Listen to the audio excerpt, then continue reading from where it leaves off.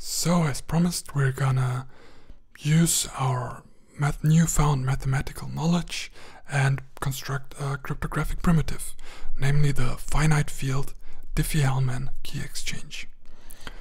So, the underlying problem is the Diffie Hellman problem. That is, given an element in G and the values of g to the power of x and g to the power of y, what is the value of g to the power of xy? Now g is a generator in a finite field, if we talk about finite field Diffie Hellman, and this is the discrete exponentiation, right? And in order to compute this value here, just by looking at those two values, we would need to compute the discrete logarithm of this value to get an exponent to be able to calculate that value. And the discrete logarithm, as we have seen, is computationally infeasible for large enough numbers. So, shouldn't be doable. And as long as this Diffie Hellman problem stays hard, the finite field Diffie Hellman key exchange is hard to solve, meaning that an attacker cannot break it. Like, we can reduce the Diffie Hellman key exchange to this Diffie Hellman problem. More about that in a later lecture.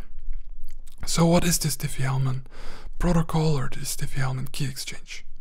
Well, imagine we have an insecure channel and communication partners want to exchange a key that they can then later use to agree on a key used for encryption.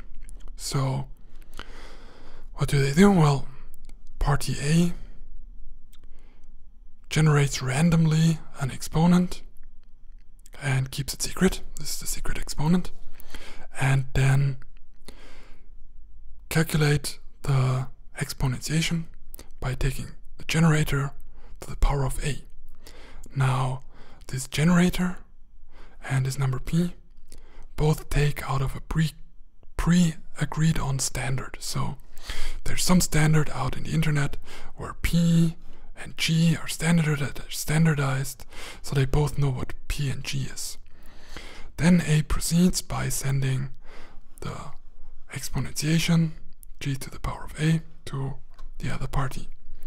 The other party does the same with a different exponent and sends its value to the party.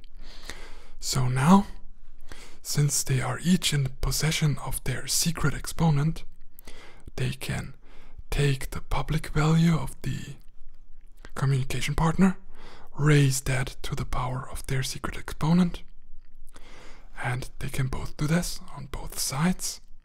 And now they have agreed on a secret.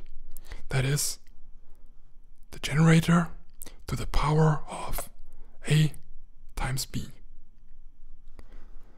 So they have agreed on key material that only they know, because if an adversary has observed those two values here, they would need to first compute the discrete logarithm of one of those two values in order to be able to compute the key material. But since the discrete logarithm is infeasible to compute for them, they can't compute the key material. In a later lecture we'll see against what kind of attacker this actually protects. Well, it only protects against passive adversaries, so only somebody who listens on the connection, not against somebody who can actually manipulate the connection. But we'll talk more about that in a later lecture when we come to protocols. So that's actually everything that is to finite field Diffie Hellman. So here I've linked a public standard for finite field Diffie Hellman fields. So this is just the prime number that is being used. As you can see, it's quite long, so the discrete logarithm problem stays infeasible to compute. And here's a generator of this multiplicative group within the field that is 2. So that's all there is to finite field Diffie Hellman. and that's how it's being